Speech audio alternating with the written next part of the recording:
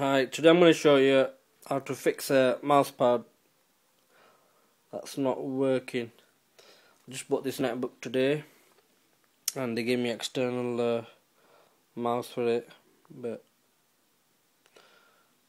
there's no need for it. What you do is press function and then you find a button that's got a mouse thing on it. As you can see, it's F7 here.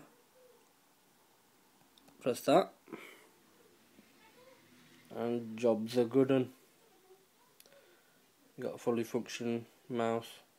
There's other ways of doing it, going through start, control panel, just in case you've got external mouse connected to it. Go to hardware,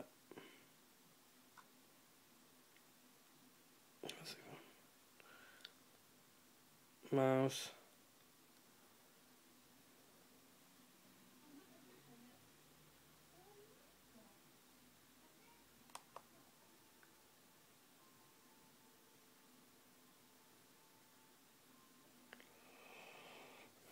and then you go to that, so then you go to device settings, and this normally says disable, and just enable it and jobs are good and it's working. Anyway, I hope this helped someone because it helped me. They were selling it as faulty and